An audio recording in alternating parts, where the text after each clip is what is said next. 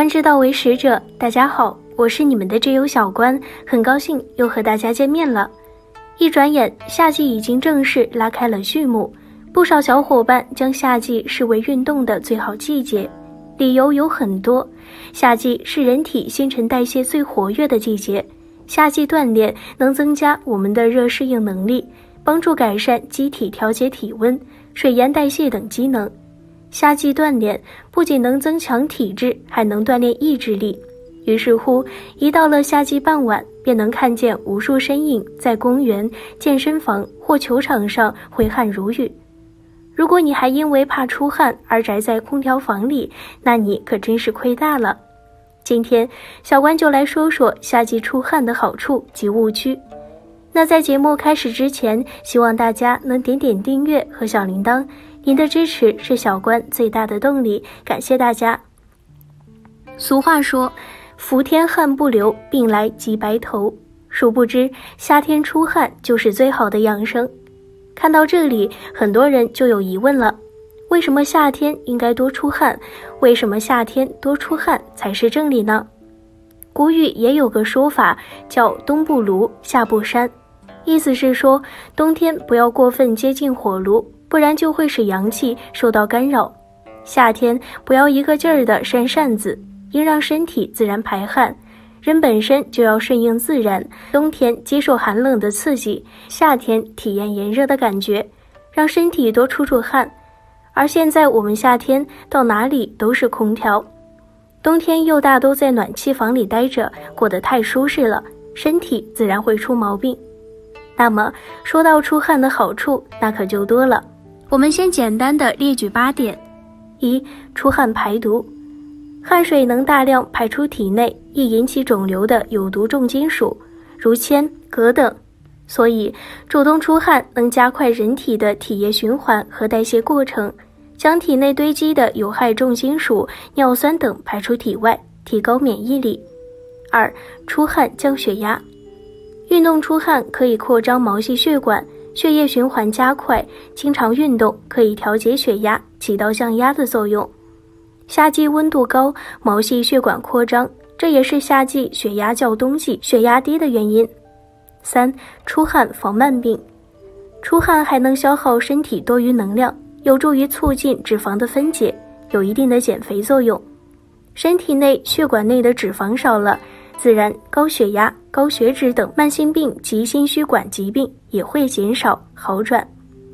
夏天身体机能就会比较活跃，此时加强运动，科学排汗，效果是平时的好几倍，更有利于减肥，改善身体状况，预防3高等慢性疾病。4. 出汗滋润皮肤。汗水是最好的保养品，夏天人之所以容易大汗淋漓，就是因为外界温度高，人体为了保持恒温，就不断的排汗散热，而由于出汗的过程是从毛孔中排出汗水，人体表面分泌的油脂和杂物也会一同排出，因此夏天多流汗也有助于保护体表皮肤的干净，滋润皮肤。5. 保持身材，预防肥胖。出汗之后，身体内部是非常活跃的，这样能够促使脂肪转化为热量，通过汗液排出体外。所以说，运动出汗减肥的原理也出自这里。出汗能够帮助你一定程度的瘦身减肥成功。6. 出汗预防结石。结石的形成主要是由于体内的磷酸镁等无机盐类在体内结晶沉积形成的，而出汗能有效排出体内盐分，并保留骨骼中的钙质。这一生理过程能限制盐和钙在肾脏和尿液中堆积起来，而这正是结石的来源。所以出汗较多的人会喝更多的水，从而也防止了结石的形成。7. 出汗预防感冒。出汗实际上有助于抵抗结核病菌和其他危险的病原体，汗液中含有的抗菌肽能有效地抵御病毒、细菌和真菌，它能进入细菌的细胞膜，对其进行分解。2013年发表在美国国家科学院院刊上的研究成果就表明，皮梨蛋白能够非常有效地对抗结核病菌和其他细菌，这种天然物质比抗生素更为有效。皮梨蛋白这种天然的抗生素在微酸性的汗液中能够自然的被激活。8. 提高免疫力。夏天多出汗还有另一个惊人的好处，那就是提高身体免疫力。出汗的首要功能就是充当体温调节器的角色，比如冬天受点冷，夏天出点汗，才能保证人体这种体温调节机制常用常新。虽然说夏季出汗益处多多，不过大家也不要为了出汗而刻意去捂汗，这是违背常理的。因此，小关在为大家提供能够让你科学流汗的几个秘诀，帮你轻松绕开误区。第一，穿衣方面，室外浅色，室内深色。一般来说，当皮肤温度高于环境温度时，赤膊或露背能增加皮肤散热速度，起到降温作用。但夏季最高气温一般都接近或超过37度，皮肤暴露于空气中，反而会从外界吸收热量，感觉更热。同时，户外阳光直射，浅色衣服反光好，能有效减少热量的吸收。因此，外出运动应尽量避免头部受到阳光直射，以穿浅色、宽敞和透气性良好的运动服。室内运动时，深色衣服能帮助身体更快散发出热量。第二，时间方面，一早一晚。夏季上午10点前或傍晚比较凉快，此时段锻炼相对安全，在逐步具备一定的热适应能力后，可逐渐调整时间，以增强热适应能力。耐热能力较差、患有疾病者不宜在热环境中过度运动，避免中暑。高温条件下运动要随时观察机体反应，如有头晕、乏力等不适症状，要及时停止运动并休息。运动后可适当延长休息时间，保证机能恢复。